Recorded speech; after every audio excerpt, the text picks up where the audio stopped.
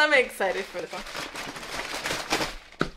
So my son is drinking out of a sippy cup now, and he likes the sippy cup that my daughter is using. So I said, you know what, I might as well get him the same sippy cup, but in a boy color, because, you know, girl, boy. You get the gist, okay? So that's what I did. I got his very own sippy cup. So excited. I have like 3 of these sippy cups, by the way. So 2 for my daughter, and I ordered him one.